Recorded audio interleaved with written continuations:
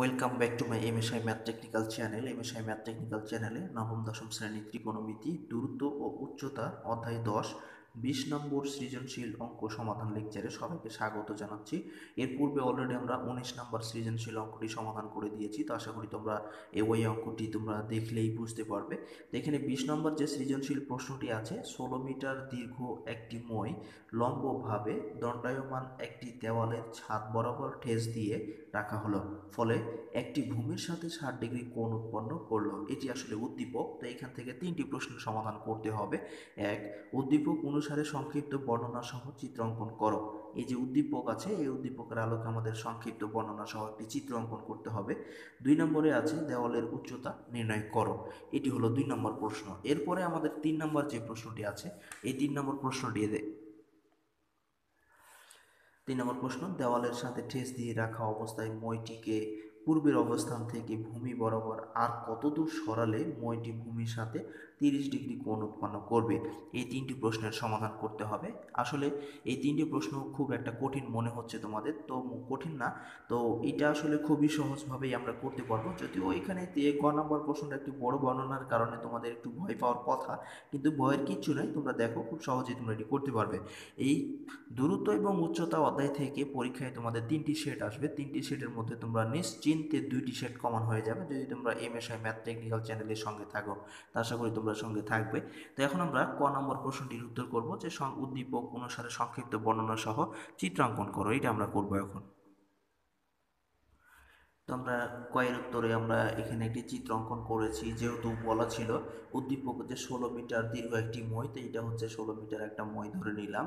এটা হচ্ছে 16 মিটার দীর্ঘ মই লম্বভাবে দণ্ডায়মান। লম্বভাবে দণ্ডায়মান হচ্ছে দেওয়ালের ছাদ। তো এইটা লম্বভাবে দণ্ডায়মান, এটা হচ্ছে দেওয়ালের ছাদ, এটা দেওয়াল ধরে নিলাম, এটা ছাদ। তো এই ছাদ বরাবর ঠেস দিয়ে রাখা হলো মইটিকে। তো এখানে কি করেছে, এই ছাদ বরাবর ঠেস দেওয়ার কারণে ভূমির সাথে কিন্তু 60 ডিগ্রি কোণ উৎপন্ন করেছে, তাই এখানে 60 ডিগ্রি, এসি বিকোণ সমান 60 ডিগ্রি। তো এখন আমাদের এটা যেহেতু সাপেক্ষ কোণ আমাদের সি বিন্দু চলে আসছে, তো এখানে আমাদের লম্ব হয়ে যাচ্ছে এবি, আর সমকোণের বিপরীত বাহু হয়ে যাচ্ছে এসি সমান হয়ে যাচ্ছে অতিভুজ। তো এখানে আমরা এটা লিখে ফেলেছি যে মনে করি দেওয়ালের ছাদ এবি সমান এইচ, এটা আমরা ধরে নিয়েছি মিটার, আর মইটির দৈর্ঘ্য এসি সমান 16 মিটার, এবং মইটি ভূমির সাথে এসি বিকোণ সমান 60 ডিগ্রি কোণ উৎপন্ন করে। তো এসি বিকোণ সমান 60 ডিগ্রি কোণ উৎপন্ন করে। তো এটি আসলে কয়ের উত্তর হয়ে গেল, কারণ কয়ে তো 2 মার্কের প্রশ্ন, এর জন্য খুব বেশি লেখার প্রয়োজন নাই। এই চিত্র দিয়ে এই কথাটি লিখে দিলেই তোমরা খুব সহজেই 2 মার্ক পেয়ে যাবে। তা আশা করি তোমরা কয়ের উত্তরটি এভাবে করতে পারবে। এখন আমরা ক্ষয়ে যে প্রশ্নটি আছে, দেওয়ালের উচ্চতা নির্ণয় করো, অর্থাৎ এই যে উচ্চতাটা এবি সমান এইচ, এই উচ্চতাটা এখন আমরা নির্ণয় করব। দেখো খুব সহজে আমরা এটা নির্ণয় করতে পারবো। ক্ষয়ে আমাদের প্রশ্নটি আছে দেওয়ালের উচ্চতা নির্ণয় করো, অর্থাৎ এ বি সমান এইচ আমরা ধরেছি, এইটার উচ্চতা নির্ণয় করতে হবে। তো এখানে এ বি সমান এইচ, এসি সমান 16 মিটার, এসি বিকোণ সমান 60 ডিগ্রি আমরা এখানে লিখে নিয়েছি মানগুলা। তো এখন আমরা দেখবো যে এখানে যদি সাপেক্ষ কোণ সি বিন্দু হয়, তাহলে লম্ব হচ্ছে এটা, অতিভুজ এটা। তো এখন লম্ব এবং অতিভুজের সাথে সম্পর্ক কার? তো লম্ব এবং অতিভুজের সাথে সম্পর্ক হচ্ছে সাইন। আমরা জানি সাইন সমান লম্ব বাই অতিভুজ। তো এখন এখানে আমরা সাইন নিয়েছি, সাইন সমকোণী ত্রিভুজ হতে পাই, এ বিসি সমকোণী ত্রিভুজ হতে পাই। সাইন এসি বি কোণ সমান হচ্ছে যেহেতু সমস্যা লম্বাবতী, লম্ব বাই অতিভুজ, তো এ বি ভাগ এসি। তো এখানে এ বি ভাগ এসি এটা আমরা লিখে ফেলেছি। তো এখন এখানে সাইন এসি বি কোণ সমান 60 ডিগ্রি, এ বি সমান আমরা এইচ ধরেছি, আর এসি সমান 16 মিটার আমাদের দেওয়া আছে। তো এখন আমরা জানি সাইন 60 ডিগ্রি সমান √3/2। এখানে আরেকটি কথা, এই যে সাইন 60 ডিগ্রি সমান √3/2, এই মানগুলো আমরা কিভাবে মনে রাখবো, এই মনে রাখার একটা কৌশল করে একটা ভিডিও তৈরি করে দেওয়া আছে। তোমরা এমএসআই ম্যাথ টেকনিক্যাল চ্যানেলে গিয়ে তোমরা এটা দেখে নিলেই খুব সহজে এটা মনে রাখতে পারবে। এটা মুখস্থ করার কোনো প্রয়োজন নাই, এটা দেখলেই তোমরা উত্তরটি বের করতে পারবে। তো সেজন্য এটা সাইন 60 ডিগ্রি সমান √3/2, আর এখানে h/16 আছে। এখন আমরা আর গুণন করে নিয়েছি, তো 2h গুণ করলে 2h হবে, আর √3 আর 16 গুণ করলে 16√3 এটা হলো। এরপরে আমরা এইচকে রেখে দিলাম, 2কে পাশে পার করে দিলাম, তাহলে 16√2 √3 ভাগ 2 হয়ে যাবে, কারণ এটা গুণ অবস্থায় আছে, পাশে আসলে ভাগ। এটা যদি আমরা কাটাকাটি করি তাহলে কি হবে, এখানে 2 × 2 = 2, 8 × 2 = 16। তো এখানে আমরা পাচ্ছি কত, 8। তাহলে এইচ সমান 8√3 এটা। তো এখন আমরা এটা যদি হিসেব করি তাহলে পাবো 13.86 মিটার প্রায়। তো এটাই আসলে ক্ষয়ের উত্তর আমাদের বের হয়ে গেল যে ছাদের উচ্চতা বা দেওয়ালের উচ্চতা আমাদের কত পেলাম, দেওয়ালের উচ্চতা আমরা পেয়ে গেলাম যে 13.86 মিটার প্রায়। এটি আসলে আমাদের ক্ষয়ের উত্তর হয়ে গেল। এখন আমরা গয়ের উত্তরটি বের করব।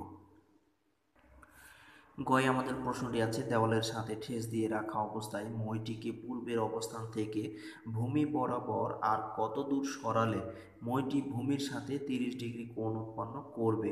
এই প্রশ্নটির এখন আমরা সমাধান করব। তা আশা করি তোমরা খুব সহজে এটা বুঝে নিতে পারবে। দেখো আমরা কিভাবে এই প্রশ্নটি সমাধান করি।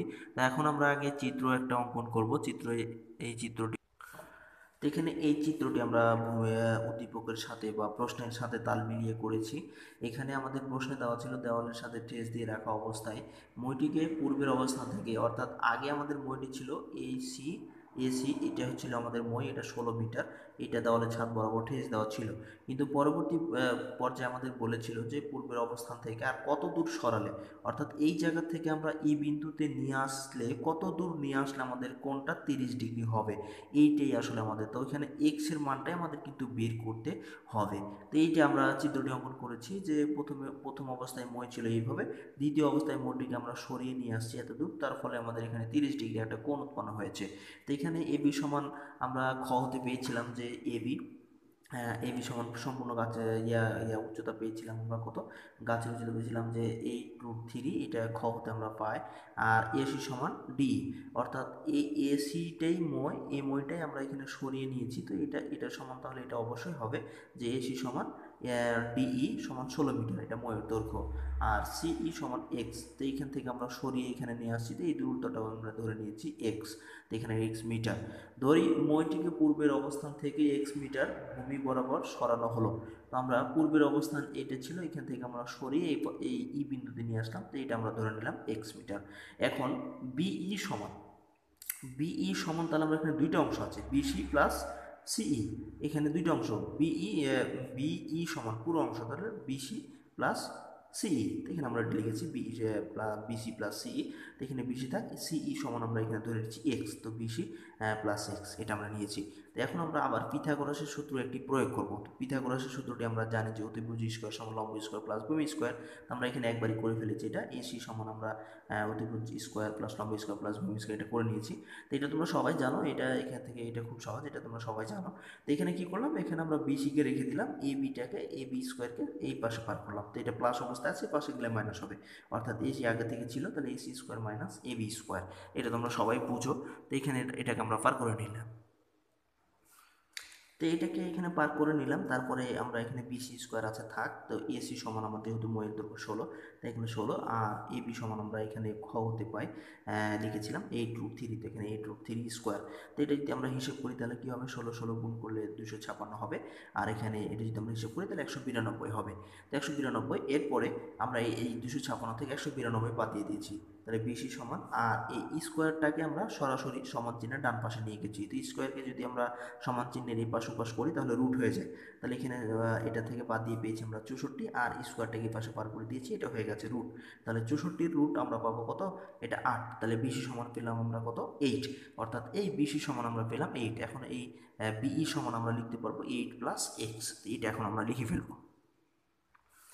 তো এখানে আমরা যেহেতু বিসি সমান 8 পেলাম, তো আমরা বিই সমান লিখতে পারি 8 প্লাস এক্স, এটা আমরা লিখে দিতে পারি। তো এটা আমরা কি করলাম, লিখে দিলাম বিই সমান 8 প্লাস এক্স, এটা আমাদের পরে কাজে লাগবে।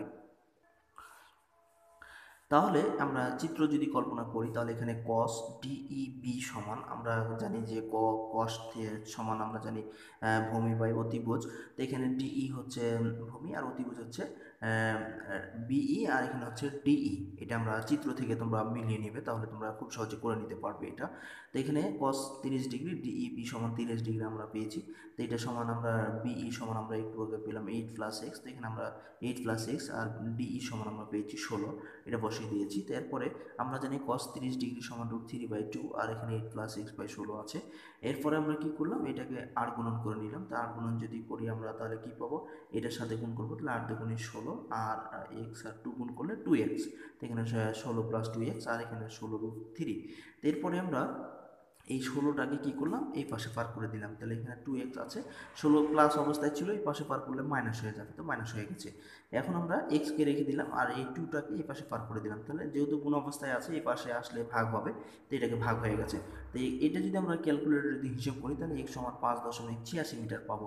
এটি আসলে তো 5.86 মিটার সরালেই কিন্তু আমাদের এই ভূমির সাথে কি হবে, 30 ডিগ্রি কোণ উৎপন্ন করবে।